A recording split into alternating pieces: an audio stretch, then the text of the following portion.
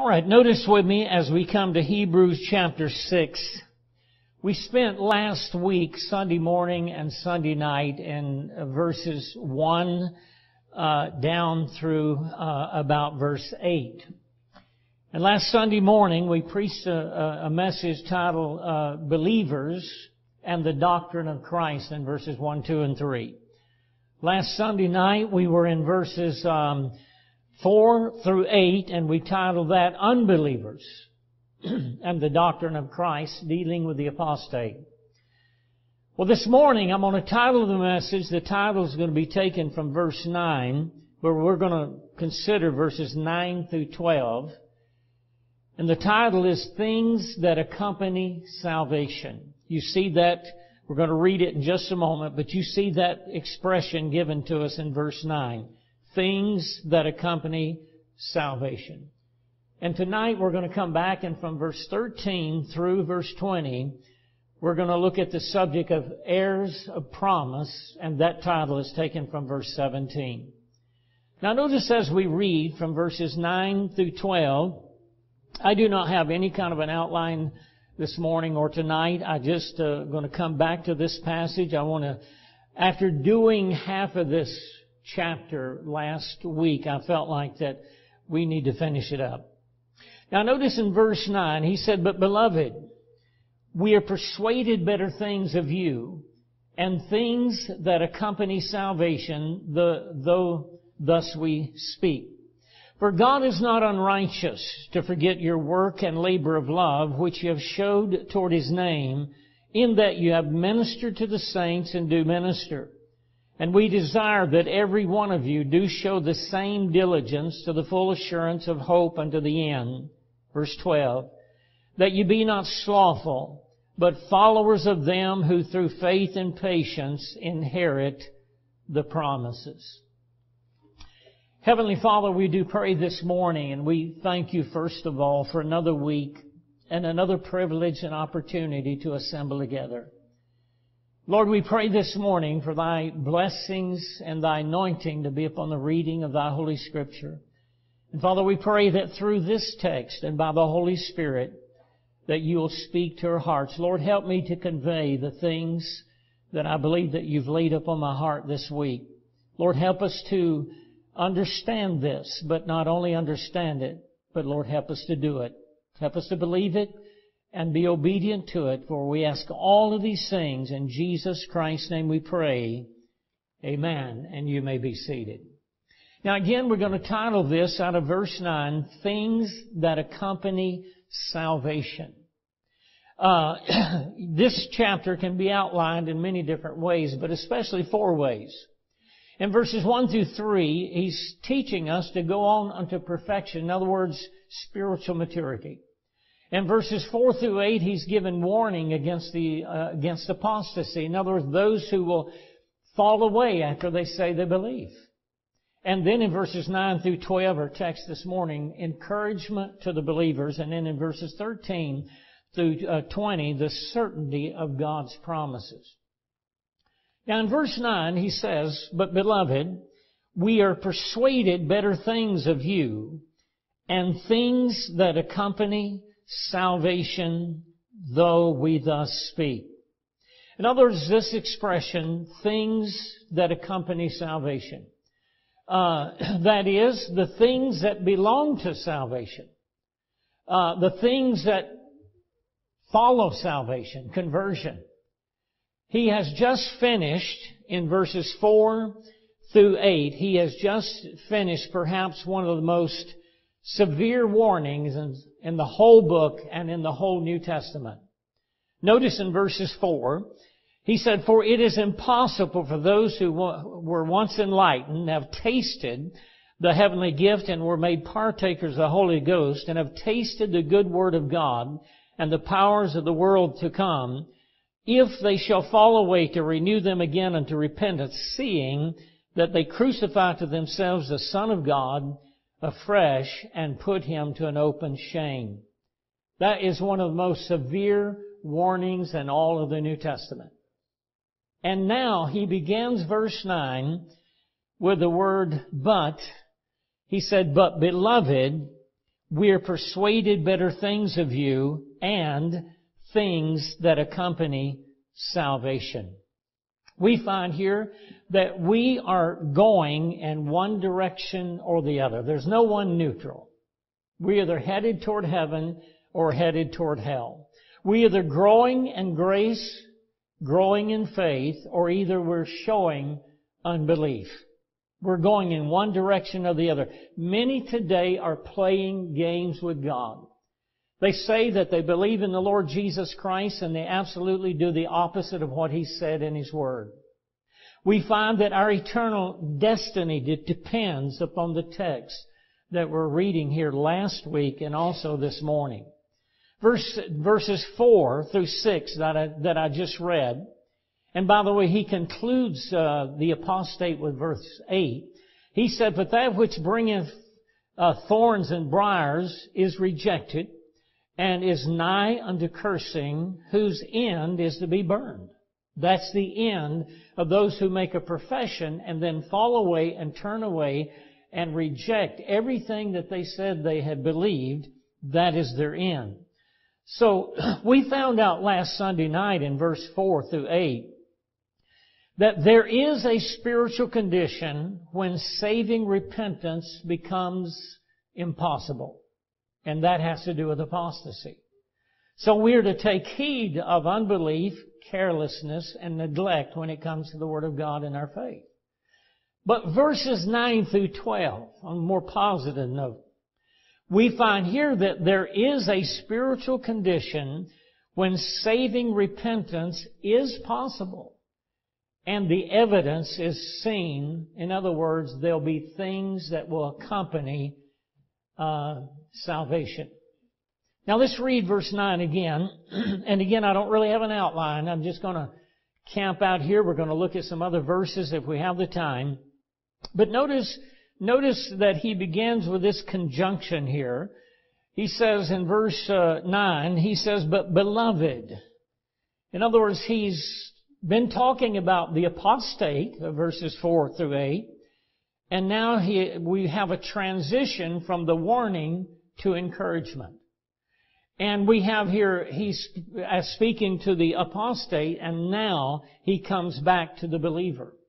He was talking about the believer in verses 1, 2, and 3, using words like us and we.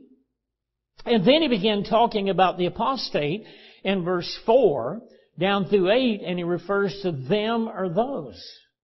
But notice what he says in verse 9. He said, "But beloved, we." He's coming back to the believer, the true believer. He said in verse 9, "But beloved, we are persuaded better things of you." In other words, we as the apostles and you as the congregation. He said, "But beloved, we are persuaded better things of you, and things that accompany salvation, though we thus speak. For God is not unrighteous to forget your work and labor of love, which you have shown toward His name, in that you have ministered to the saints and do minister." So we find that the Apostle Paul here, we believe Paul wrote this. There's debates about that. But I'll just say the Apostle in verses 1 through 2 and 3 is speaking of the believer and the doctrine. And now he comes back to verse 9 after speaking of the apostates. And notice he refers to them as beloved. There is a change of audience from verses 4 through 8 and beginning in verse 9. There's a change of audience. It's we and you. In other words, those who have been born again. The letter is written to believers. But notice he refers to them as beloved. That's a very special name. It shows a special love.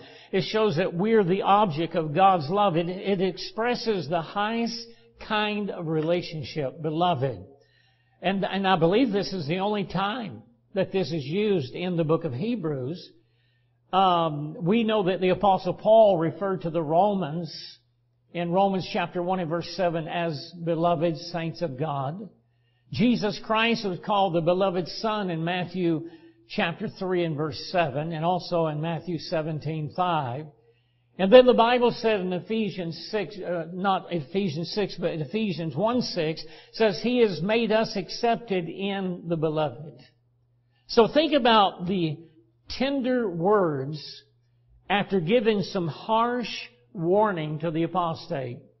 Notice the tender words that are brought about here by the apostle, and he acknowledged the fact that they belong to God, and he acknowledged the fact that they have worked and labored and have ministered in the name of the Lord. Notice he said in verse 9 again, "But beloved, we are persuaded better things of you." Paul was totally convinced. Let me say the apostle. Somebody will challenge me on that. I do believe Paul wrote this letter. But the apostle here, he is totally convinced that they know the Lord. They're saved. And he's saying that they're not only saved, but there's evidence of salvation. In other words, there's things that accompany salvation. I want you to notice with me in chapter 10, verse 38 and 39. Later we're going to come back and read some other verses in chapter 10. But notice chapter 10, verse 38 and 39. And notice what he said, speaking of the just who shall live by faith. He said here in verse 38, he said, "Now the just shall live by faith." Notice, "But if any man draw back, my soul shall have no pleasure in him." The apostate of chapter 6. But notice what he said in verse 39. He said, "But we," speaking of himself and the believer, he said, "But we are not of them who draw back unto perdition, but of them that believe to the saving of the soul." So in chapter 6, verse 9, when he says here, "But beloved, we are persuaded better things of you," he's not only saying that he believes that they're saved, but he says, "I see the evidence of your salvation," and he's going to list some of these things. We have a description and a list of some of the things that come along with salvation. He says, "I'm persuaded." Verse 9, "But beloved, we are persuaded better things of you." In other words, that word persuaded means to be convinced. He was convinced of their salvation and the evidence of their salvation, and he begins to talk about it here in this passage, and he ends this chapter with their hope that they have in heaven. Now notice when he says better things, he says better things of you. He said, "I am persuaded," in verse 9 again, "of better things of you." In other words, this is in contrast to those who were falling away, those who were committing apostasy. These better things are the things that's going to come along with salvation. And the better things, better than just appearances.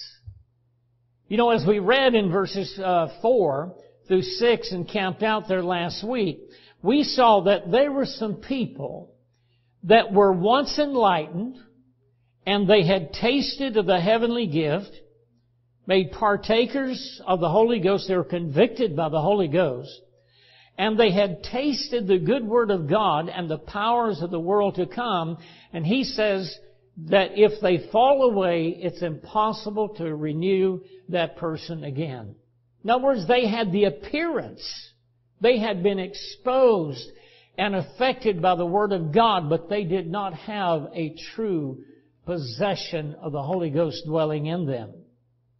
So he's saying to the saints he's writing to, he said, this is better than just having the appearance or being exposed to the Word of God. He says, I see your good works. That's what he's talking about in this passage. Verse 9 again. He said, but beloved, we are persuaded better things of you and things that accompany salvation. You ever thought about that? What are the things that accompany salvation? There's some of them listed here. We can go to other places in the New Testament and find other things. We're going to look at Thessalonians in a few moments. So he says there are things that accompany salvation, and it's not just appearance, it's real. And so when we talk about things that accompany salvation, we're talking about things that come along with salvation. Have you ever really thought that through? They can't be separated from salvation. People tell us all the time that they know the Lord, but where are the things that accompany that? Now, we're talking about things that accompany, not things that accomplish.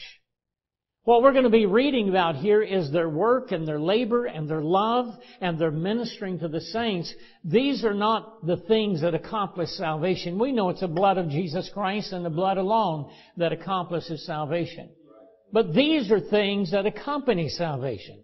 These are the evidence and proof that someone has truly been born again. Verse 9, and things that accompany salvation.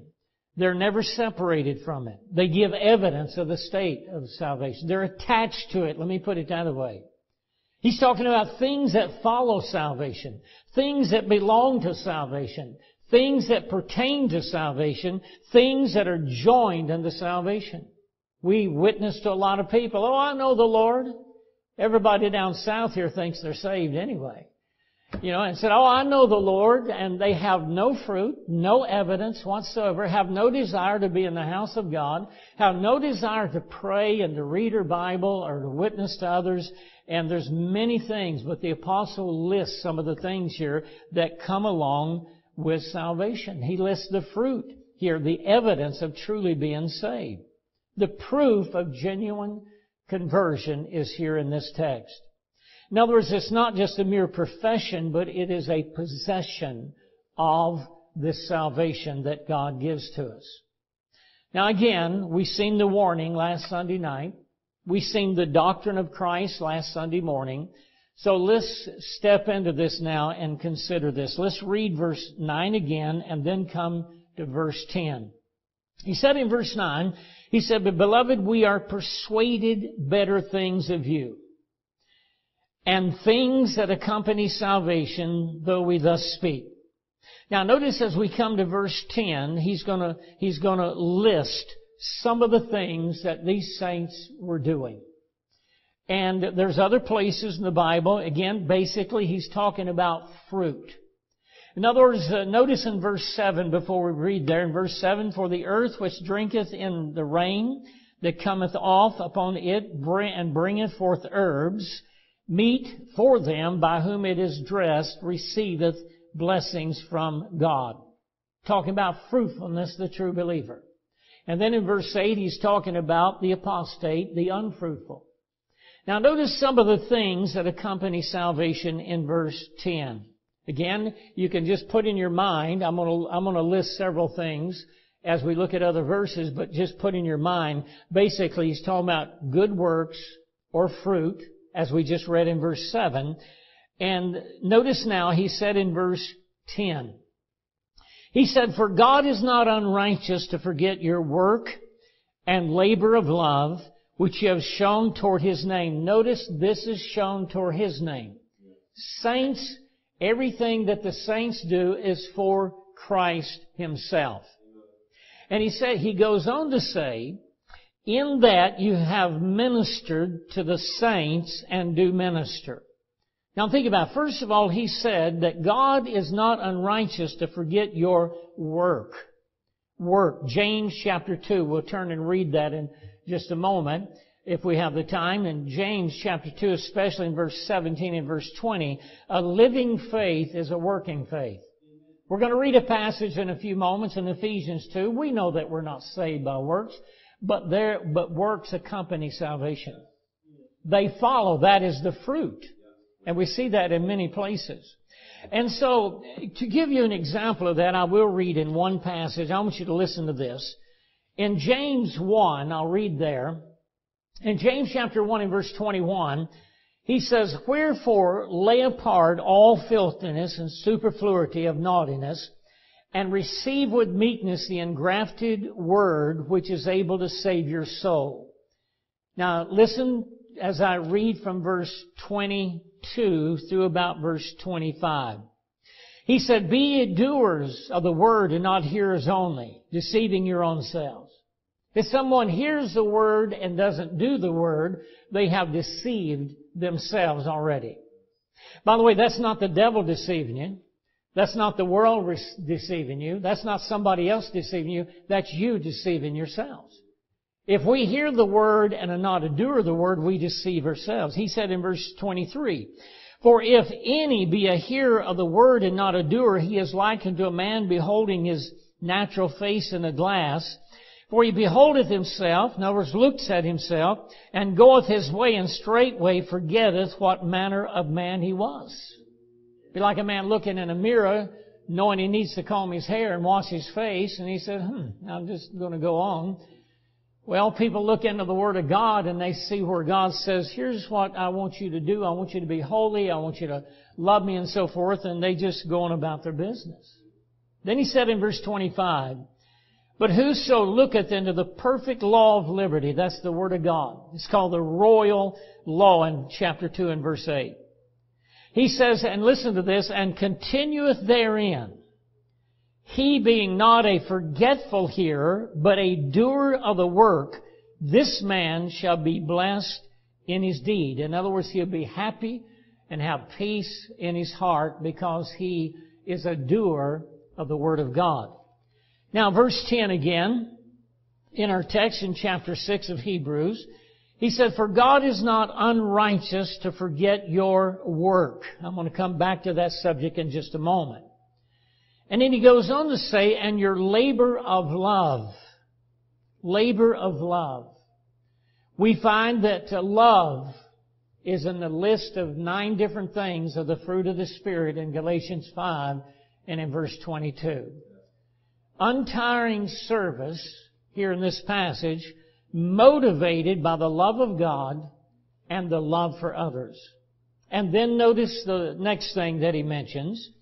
And he said, which you have shown toward His name, in that ye have ministered to the saints and do minister. In other words, they not only have done this in the past, but he's saying here that they're still doing it. They have ministered in the past. They're still ministering. We're going to come back toward the end of the message to verse 11 and 12, and he's going to encourage them to keep doing it. So our text is showing that they have ministered, they have been faithful, they are serious about the things of God, they are ministering at this present time, and then he's going to encourage them to continue to do that the rest of their life. Turn with me to chapter 10. Keep your marker here in chapter 6. Notice with me in chapter 10, and let's look at just a few things that they were doing. We come here and chapter 10, I'm going to begin reading in verse 23. In verse 23, when he says ministering to the saints, what does that mean? Well, it means a lot of things, but it's a love for the brethren. The Lord Jesus said in John chapter 13, verses 34 and 35, He said, that's the one way that the world will know that you belong to me. In other words, the loving one another, love for the brethren. Also, you can write down Matthew chapter 25, beginning in verse 31. And we find that when the Lord, speaking of the second coming, separates the sheep from the goats, and He says unto them to enter into the kingdom, inherit the kingdom prepared from the foundation of the world. And He says, I was hungry and you gave me meat. I was thirsty and you gave me drink. I was a stranger and you took me in. Naked and you clothed me. I was sick and you visited me. And I was in prison and you came unto me. Of course, He said the righteous, in other words, those who are saved, as we're reading in Hebrews, they said, when, I'm going to put it in my own words, when did we do any of these things? And in verse 40, He said, inasmuch as you have done it unto one of the least of these of my brethren, you have done it unto me. The evidence, the proof, or I could say the things, as the Bible says, the things that accompany salvation. The things that come along with it and the things that follow it. Can't detach these things. These things don't save us. They don't accomplish salvation, but they accompany salvation. Now notice in Hebrews chapter 10, verse 23 through about verse 25 or 26. He said, let us hold fast the profession of our faith without wavering, for He is faithful that promised. Now notice the next few verses. And let us, there's about 3 let us here. He begins in verse 22, let us draw near. Verse 23, let us hold fast. In verse 24, he said, let us consider one another. Well, how can I consider, or how can we consider one another? There's many ways. But here's one way. He said, let us consider one another to provoke unto love and to good works. The word provoke here is used in a good way. Most time people use it in a bad way, and we provoke people to do the wrong thing. But he said, let us consider one another to provoke unto love and to good works. That's what we're talking about. We're talking about the things that accompany salvation. We're talking about the good works, the labor which we do, ministering to one another. Well, what is the case here? He said in verse 25, not forsaking the assembling of ourselves together. Now listen, as the manner of some is. I could say that today. There are those today who have forsaken the assembling of themselves together. Not just in the first century. The apostle dealt with this in the first century, but we deal with this in our time as well. He said in verse 25, not forsaking the assembling of ourselves together as the manner of some is. Look at this, but exhorting one another, and so much the more as you see the day approaching. And again, we have another severe warning in verse 25 down to about verse 31. Severe warning for the apostate. For those who fall away, for those who will forsake the thing that they once had made a profession of, there's severe warning here. He said in verse 26, for if we sin willfully after that we've received the knowledge of the truth, there remaineth no more sacrifice for sin. Avery, you quoted this verse to me this morning. I don't remember the context now. Verse 31, it's a fearful thing to fall into the hands of the living God. But I want to begin reading in verse 32. I want you to notice in verse 32, keep in mind, they were assembling together. He said there are those who have already forsaken it. And I want you to notice also that they did minister to others. Not only minister to others, but they ministered to others while they were going through a great fight of afflictions. Now watch carefully as we begin reading from verse 32 through 34. Now he's writing to the believers. He said, but call to remembrance the former days, in which after you were illuminated, you endured a great fight of affliction. Partly while you were made a gazing stock. None of us want to be made a gazing stock. That's to be belittled and made fun of, put on display and laughed at. None of us like that, do we? But he said, partly while you were made a gazing stock, both by reproaches, notice, and afflictions, and partly while you became companions of them that were so used. So these believers, and then this is why the apostle is encouraging them. They're staying with the stuff. And they're staying true. And so he's encouraging them in chapter 6. He's saying, and we're going to see that as we go back later and read verse 11 and 12 and then finish the chapter up tonight. But he's encouraging them. He said, look here what you've been through. You have endured a great fight of affliction. You become a gazing stock, both by reproaches and affliction. And he says, and you were used. Just like those in the Old Testament and other times were used and abused. But notice what he says in verse 34. He says, for you have compassion of me and my bonds. So the writer is in prison. And he said, you have compassion of me and my bonds after you... I'm skipping down too far. Let me come back to verse 34.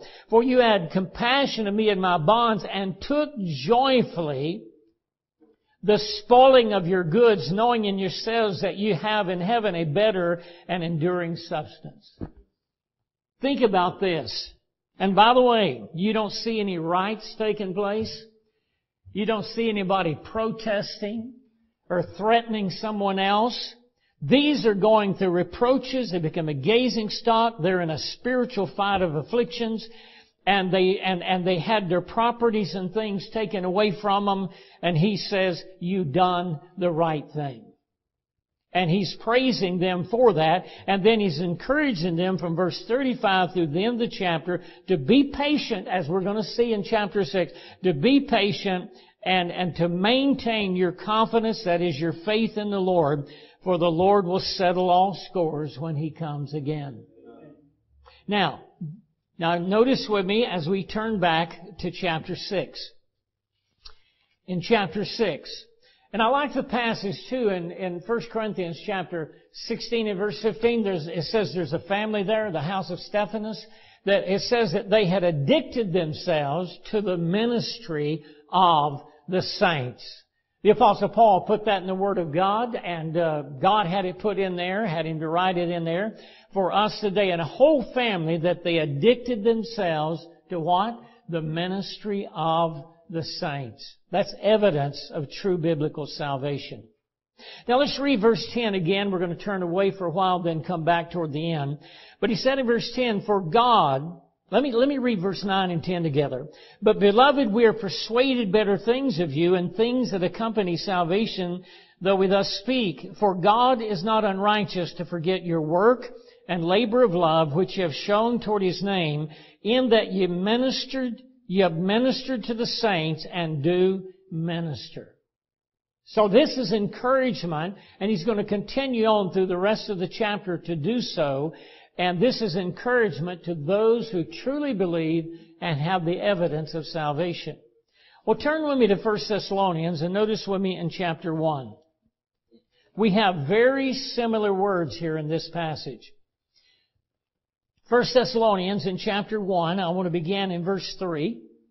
In verse 2, the apostle thanks God for this church at Thessalonica. Notice what he said, almost the same as what we read in Hebrews 6. Of course, I haven't finished reading verse 11 and 12 and connecting it in Hebrews 6. But notice what he said. There's three things that the apostle praises the church at Thessalonica for. In verse 3 he said, remembering without ceasing your work of faith. Notice that. Secondly, your labor of love. And number 3, your patience of hope. We find all three of these things in Hebrews chapter 6. And he goes on to say, in our Lord Jesus Christ, in the sight of God and our Father, verse 4, knowing, brethren, beloved, notice they're also referred to as beloved of God. He said, your election of God, verse 4, for our gospel came not unto you in word only, but in power and in the Holy Ghost and much assurance, and you know what manner of men we were among you for your sake. And you became followers of us and of the Lord, having received the word in much affliction and joy of the Holy Ghost, so that you were in samples. I've been told and I've read that word in samples is an even stronger word than example. And it's a stronger meaning, like a hard hit, to leave a mark on a coin, stamping out coins. But he said in verse 7, so that you were in samples to all that believe in Macedonia and Achaia, for from you sounded out the word of the Lord, not only in Macedonia and Achaia, but also in every place.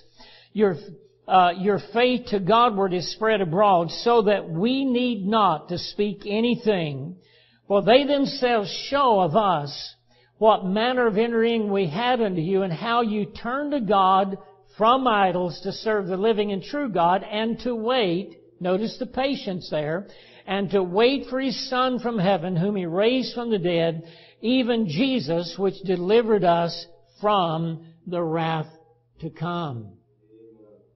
Now, what do we have here? We have in verse 3 the work of faith, the labor of love, and the patience of hope. Those three things, we see all three of these things in Hebrews chapter 6, which are a description of the things that accompany salvation. In other words, stay with it, stay faithful, be dedicated to the Word of God and the church of God and the things of God.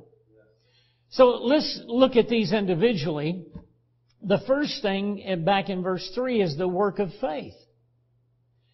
I want you to think about this as an evidence of faith In other words, the evidence, let me put it this way, the evidence of faith is works. We see that all through the Scripture.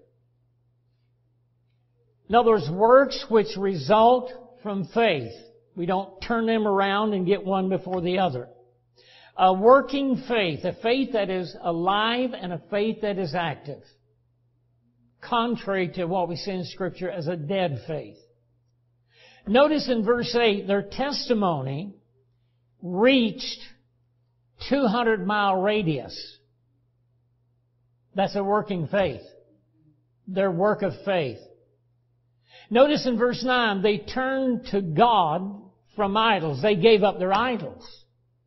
You say, well, America doesn't have idols. We have more idols than Africa or some of the other nations have.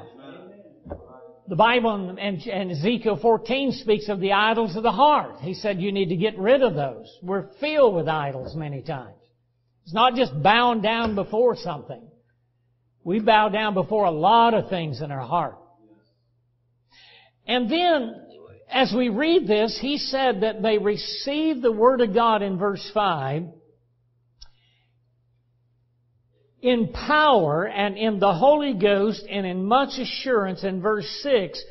And they became followers of the apostles, having received the Word of God in much affliction with joy of the Holy Ghost. And they became ensamples or examples to people 200 miles away. So I would call that a work of faith, wouldn't you? And that's what faith does. Notice in chapter 2, reading in verse 13 and 14. In chapter 2, reading in verse 13 and 14, I want you to see here that it was an effectual working in the Thessalonians.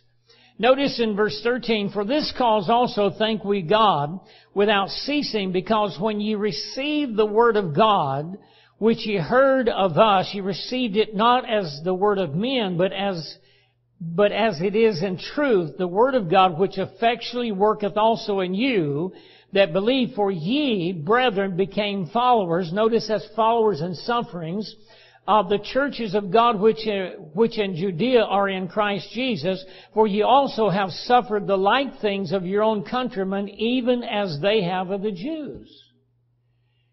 So this church was born out of sufferings and persecution, just like the church at Jerusalem. And he's saying you have been treated like the apostles and others were treated in Jerusalem. They were persecuted. And he says he's praising them for this. I want you to turn with me to James, in the book of James in chapter 2, and think about all the book of Hebrews, especially Hebrews 11, the chapter on faith. Faith moved people to action. We find that in Hebrews 11:7 that Noah built an ark. What was that? Is a work of faith. We find they are called a great cloud of witnesses in chapter 12 and verse 1. In Hebrews 11 we find that Abel, why did he give the right sacrifice? Because it was a work of faith. True, genuine faith. Why did Abraham leave his country and travel hundreds and hundreds of miles on foot and camel? Why did he do that? Because of this faith. Why did Enoch walk with God? Why did Moses bring the children of Israel out of Egypt? All of this is because of genuine conversion and genuine faith. It's called the work of faith. Notice in James chapter 2. In the book of James in chapter 2, and I'm just going to read a few verses here. Let us begin in verse 17. We can actually back up and begin in chapter 1. He begins talking about works in verse 14, but let's read from verse 17. He says, so even so faith, if it had not works, is dead, being alone. But what we're going to be reading about is that faith does work. Saving faith is accompanied with good works. Saving faith versus dead faith. Why is it in our community, in our state, in our country, that we can talk to people until we turn blue in the face? Now look and tell you they're going to heaven, they know Jesus, and there's no evidence, they have no desire for the things of God. You know why? Because they have a dead faith. Those who are truly born again have a saving, living faith. In other words, we find that this letter gives a clear description of what true faith really is, showing that what faith is and what faith is not. So this is why he said in verse 17, I'm going to balance this out with Ephesians 2, 8, 9, and 10 in a moment. But he said in verse 17, even so faith, if it hath not works, is dead, being alone. In other words, this is not a faith. This is not a faith that produces works. Verse 18. Yea, a man may say, Thou hast faith, and I have works. Show me thy faith without thy works, and I'll show thee my faith by my works. Verse 19. Thou believest that there is one God. Thou doest well. The devils also believe and tremble. Didn't Judas Iscariot believe that there was only one God? Did he not know the fundamentals of the faith? And that Jesus was the Son of God? He knew all of that. But he was lost. He was an apostate. He didn't have saving faith. But go on, verse 20 said, And what wilt thou know, O vain man, that faith without works is dead? Was not Abraham, our father, justified by works? Now you say, well, what about Romans 4? Well, you should have been grown past that by now. Romans 4 is talking about when Abraham initially believed on the Lord. And here we're talking about the perfecting of faith. He said, Was not Abraham our father justified by works when he offered up Isaac his son upon the altar? That was many years after he had believed. When you read from Genesis 12 and Genesis 15 and Genesis 20, there's a number of years that go by. And he said in verse 22, Seeing thou how faith wrought with his works, and by works was faith made perfect. In other words, it was brought to maturity. It was the evidence. Remember what God told Abraham after Abraham walking with the Lord? He made some mistakes along the way. But in chapter 22, he had walked with the Lord long enough that he knew he could trust Him with everything. And when He said, Take your son and sacrifice your son, he just got up and went to do it. And the Lord says, I know now that you love me. I know now that you have obeyed me. Verse 23. And the Scriptures was fulfilled, which saith, Abraham believed God, and it was imputed in him for righteousness, and he was called the friend of God. You see then how that by works a man is justified, and not by faith alone. Likewise also was not Rahab the harlot justified by works, when she had received the messengers and had sent them out another way. For as the body without the spirit is dead, so faith without works is dead also. There are things that accompany, not accomplish. There are things that accompany salvation, and it is good works. It's to bring forth fruit unto God. Turn with me to the book of Ephesians. Notice with me in Ephesians chapter 2. And just for time's sake, let me read verse 8, 9, and 10. Notice verse 8, 9, and 10. Verse 8 and 9, first of all of us can quote it, right? And we use it in witnessing, right? And we should, among other verses. For by grace are you saved through faith, that not of yourselves. It is the gift of God, not of works, lest any man should boast. The Lord knows that if we could save ourselves, we'd be in heaven bragging about it throughout eternity. So we're not saved by our good works. But I want you to notice what verse 10 says, starting off with the word for. He said, For we are His workmanship. Notice this. Created in Christ Jesus unto what? Good works, which God hath before ordained that we should walk in them. We are not saved by our works, but we're saved unto works. And you can't separate this because good works accompany salvation. It follows along because of living, genuine faith. Not a dead faith, but a saving faith that an individual has. In other words, they're not an apostate. In the article we wrote titled Good Works, Titus 3:8 says, "This is a faithful saying, and these things I will that thou affirm constantly, that they which believe in God might be careful to maintain good works. These things are good and profitable unto men." At least 30 times in the New Testament, the Bible is encouraging people to perform good works based upon their profession of faith in Jesus Christ. We find that the work of faith or the fruit of the Spirit is contrasted with the works of the flesh in Galatians 5, verse 16 through 21. But here's a quote from another author, and he says, "By obedience to the commands of God, we evidence the sincerity of our holy profession. By this our faith is declared genuine before men. Whosoever pretends to believe in Jesus and is not habitually careful to perform good works, his faith is worthless, barren, dead.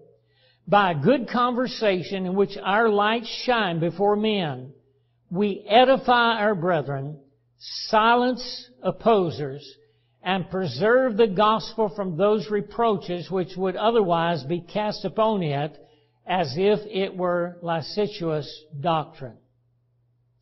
Colossians 1:10 says that you might walk worthy of the Lord unto all pleasings, being fruitful in every good work and increasing in the knowledge of God.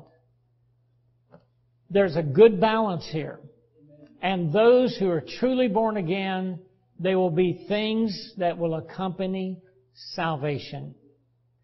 Now, he talked of in Thessalonians and Hebrews 6 about not only the work of faith, but the labor of love.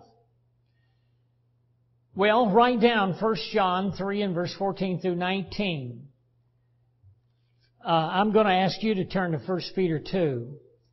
But write down 1 John 3, verses 14 through 19. Clearly, this lays out the fact that if we have passed from death unto life, that we will love the brethren. Clearly, our labor of love. Labor is motivated by love and by the sacrificial love of the Lord Jesus Christ. Our service is for Christ and because of Christ and the fact that He is working through us. In Philippians 4 and verse 3, women who labored in the gospel. Why did they labor? It's called the labor of love. It may even be difficult at times, but the labor is able to be done because it is motivated by love. He said in 2 Corinthians 5, I believe it's verse 14, that the love of Christ constraineth us. That means that it urges us and kind of pushes us along. You don't have to have somebody beating you over the head with the Bible. God will do this. God will take His Spirit and He'll just kind of urge you along. You lay out of church, He'll let you know it. Nobody has to knock on your door if you're truly born again. If you don't read your Bible, the Spirit of God will let you know that. Now notice as we come to 1 Peter, and I'm reading in chapter 2. The third thing, by the way, that's mentioned in Thessalonians and also in Hebrews 6 is the patience of hope. The patience of hope. That's the endurance, the steadfastness, the perseverance in tribulation. That's exactly what the Hebrew saints were going through in the first century. We are strangers and pilgrims and foreigners in this world, according to Hebrews 11. And still yet, seems like so many want to embrace it and be a part of it. We're strangers, pilgrims, and foreigners. John 10 and verse 10, the Lord said, I came to give you life and to give it to you more abundantly. Well, notice as we come here in 1 Peter chapter 2, I want to point out just 3 or 4 things that will be evident in the Christian's life. And one is a hunger for the Word of God. Notice in 1 Peter chapter 2, verses 1 and 2 and 3. Wherefore, laying aside all malice and all guile, and hypocrisy and envyings and all evil speakings. Now notice this, as newborn babes, desire the sincere milk of the Word, that you may grow thereby, if so be you have tasted that the Lord is gracious. One thing, I'm going to just give you 4 things here. One thing is that genuine conversion, the things that accompany salvation, the things that are attached to salvation, the things that come along with it, that pertain to it, is a hunger for the Word of God. You let a little baby be born. The first thing a newborn baby wants is milk of its mother. And it never gets enough. And if you don't give it to it, it will cry. And if you continue not to give it to it, it will scream and yell to the top of its lungs. This is why the Lord Jesus said in John 8 and verse 47, said, You're not of me because you don't believe my word. He speaks of those who believe. Job made, in the book of Job in chapter 23 and verse 12, said, esteem his word more than his necessary food.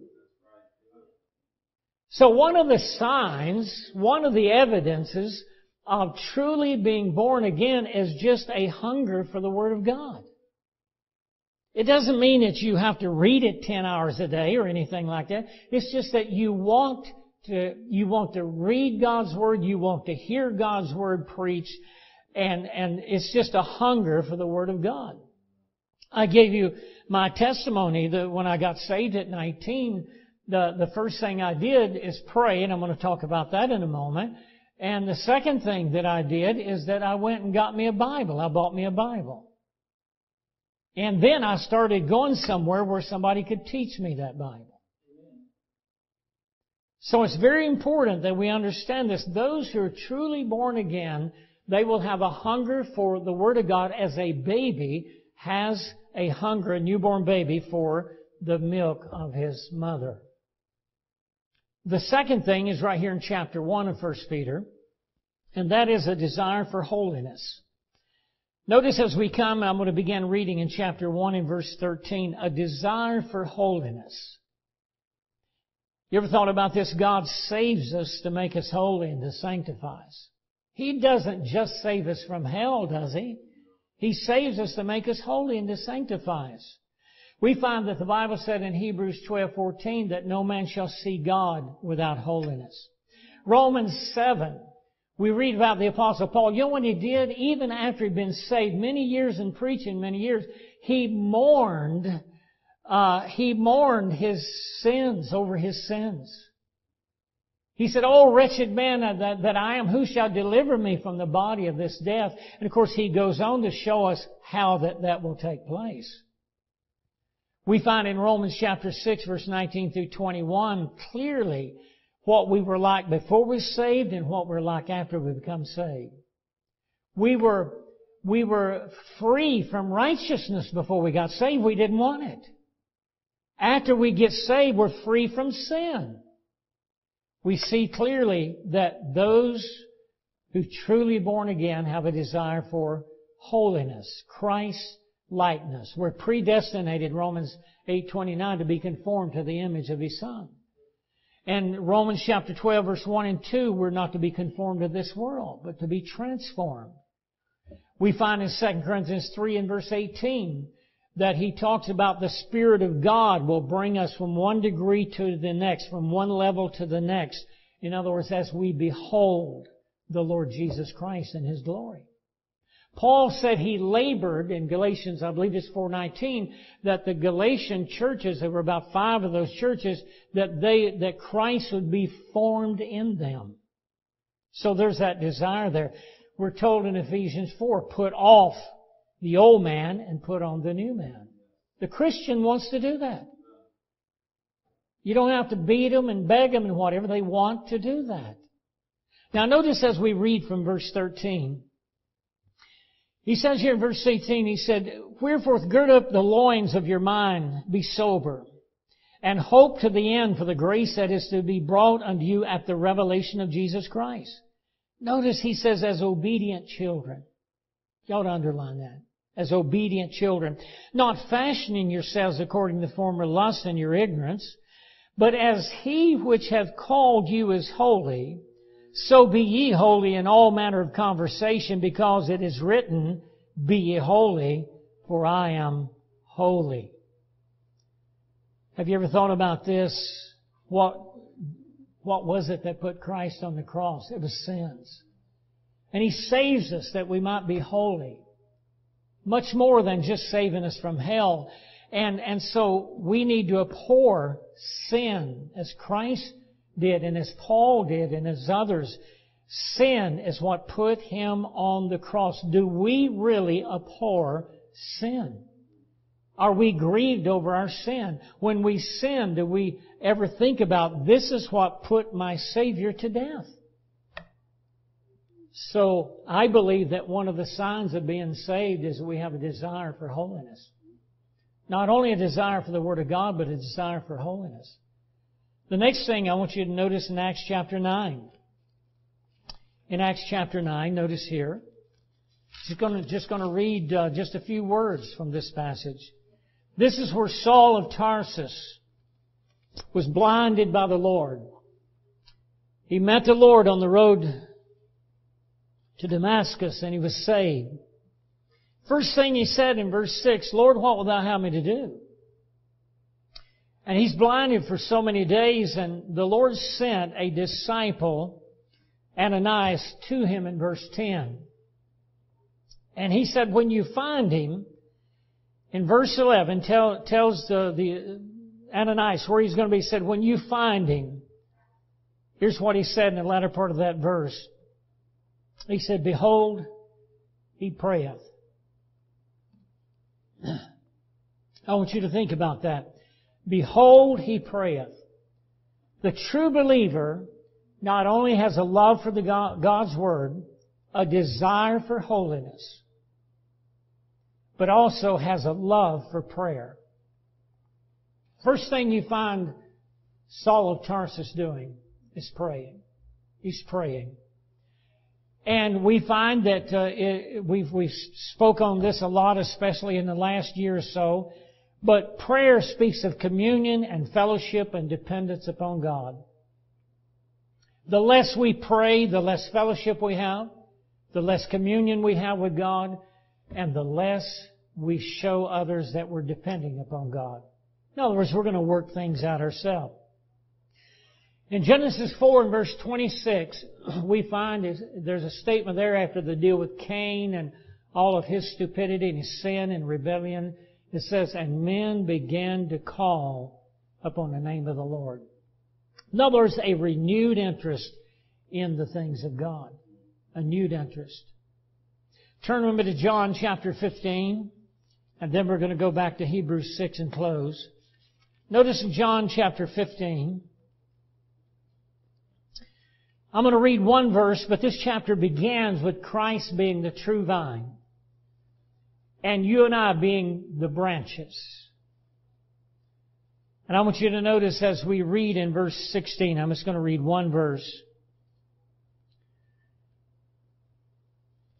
Another true sign of salvation is fruitfulness.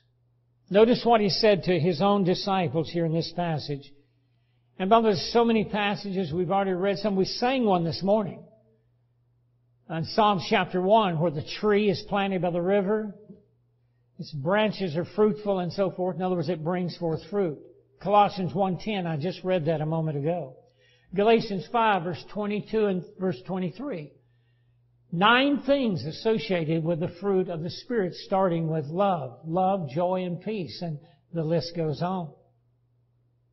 But notice here, we find that in verse 16, and keep in mind, Christ is a true vine, we're the branches. The only way to bear fruit is that we must be in Christ. We abide in Christ. And he said in verse 16, and ye have not chosen me, but I have chosen you and ordained you. Why? That you should go and bring forth fruit, and that your fruit should remain, that whatsoever you shall ask of the Father in my name, He may give it you. In other words, He said, I've ordained you, I've chosen you, I've called you. Why? That you might bring forth fruit. The Lord wants us all to bring forth fruit in our lives. Turn back with me to the book of Hebrews and notice with me in chapter 6. I want to bring this to a close. Hebrews chapter 6. You see, when John the Baptist came preaching, we read this last week. John was preaching the baptism of repentance. And he said to those that came out, he said, bring forth fruit, meet for repentance, worthy of repentance. And also, in Matthew chapter 3 and verse 10, he said, those that have no fruit, he said, cut it down as a tree and cast it into the fire. And then in Matthew 13:23, there's 4 types of ground in the parable of the sower, and one of those is called fruitful ground. In other words, the seed went into that ground. It represents the heart. Fruitful ground represents the heart. And He gives you 4 kinds of people. And one of them, when the seed is planted, the seed being the Word of God, that it will produce and it will grow. Just like what we read earlier in Hebrews chapter 6 and verse 7. Well, notice now, I want to come back and I want to begin reading in verse 9. I'm going to close in verse 12 and make a few comments here. Notice the importance of this. He said in verse 9, but beloved, we are persuaded better things of you, and things that accompany salvation, though we thus speak. In other words, he's saying there's some things that accompany salvation that the apostates don't have. They appear to have it, but they do not. He said in verse 10, for God is not unrighteous to forget your work and labor of love, which you have shown toward His saints, and that you have ministered to the saints and do minister. So we find they had ministered in the past. They are ministering as the author writes this letter. And another thing here, he says that God will reward you. God will not forget your work of labor and your ministering to the saints. He said He'll never forget that. In other words, He's going to reward us for that. Now notice in verse 11 and 12, He's going to encourage them to move forward. Now let's keep in mind the great persecution in the first century. The church at Jerusalem was scattered because of persecution. The church at Thessalonica was persecuted. The church at Smyrna was persecuted. Many were being persecuted. As you read through 1 Peter, 5 chapters, in every chapter, Peter deals with the persecution that the people were going through. So the apostle of Hebrews, he's wanting to make sure that they do not get discouraged. He wants them to keep looking forward and keep moving toward the goal. Now watch as we bring this to a close. And I want you to see too, as we read this, that God obligates Himself to His people. And it is He that is working in us anyway. See, that's why that good works accompany salvation. Because He's the one that working in us. We have nothing to brag about at all, no matter what we think we've done. So He has obligated Himself to His people that He will work in us and that He will not abandon us. He's promised that, and that He will see us to the end, and then on top of all of that, He will reward us. Would you stand as we read these last 2 verses? Verse 11 and 12. If this won't bless you, I can't help you. I can't do anything else for you. But this has been a blessing to me to go through this week, and then we're going to look at the heirs of the promise tonight. But notice now, verse 11 and 12, and he said this. He said, and we desire that every one of you do show the same diligence to the full assurance of the hope unto the end. Verse 12, that you be not slothful. Now, he did talk about the dull of hearing in chapter 5, verse 11. But he said that you be not slothful. Now watch this. But followers of them who through faith and patience, notice, inherit the promise. In chapter 11, we've seen all of the saints that went before us. Chapter 12, they're called a great cloud of witnesses. And so he's encouraging these saints, as well as you and I today, is that we will show the same diligence, and that we will have full assurance of the hope unto the end. And he said, and that you be not slothful, but followers of them who through faith and patience inherit the promises. Father, we thank you this morning. Lord, we thank you for your word. We thank you for the indwelling Holy Spirit. Lord, we thank you for the salvation that you have so freely given us through Jesus Christ. And we thank you, Lord, that you're working in us. And the things that accompany salvation is what you have done in the life of every believer. Father, we thank you for, again, this time together. We just ask your blessings now upon the hymns as we sing them. For it's in Jesus Christ's name we pray. Amen.